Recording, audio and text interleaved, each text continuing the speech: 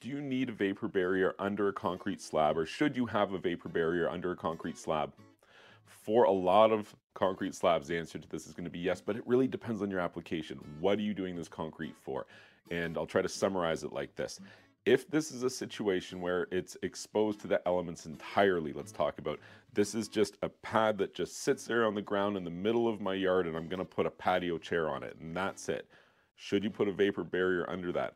And I'm inclined to say no, because I don't want to create a situation where we're trapping moisture, like rain and snow and other stuff's going to get on top of this slab.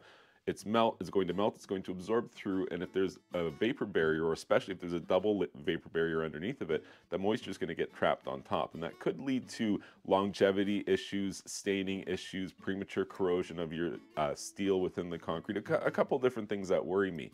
So in that kind of situation, when I'm entirely outside and the top side of the slab is exposed to ambient air and moisture, then I typically would not use a vapor barrier, though I would be very careful to saturate the ground to SSD conditions before I poured my slab on top.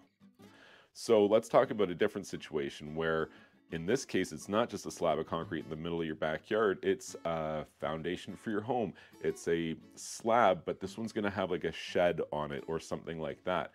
In this situation, what I want to do is I want to stop the moisture from getting inside. This is just like your house. You'd have a vapor barrier on your house because you don't want that moisture getting inside.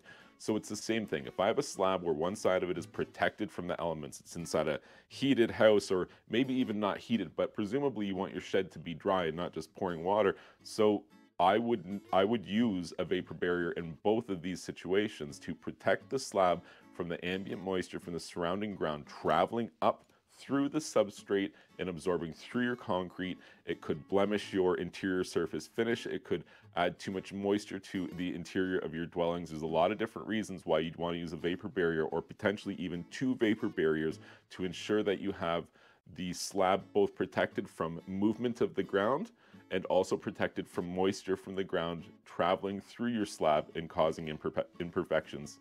With so many different concrete applications, it's hard to say for certain whether you do or do not need a vapor barrier, but for most applications you do. It is recommended, and certainly anything where moisture would be a concern, definitely you need a vapor barrier. If you found this information helpful, please be sure to like and subscribe.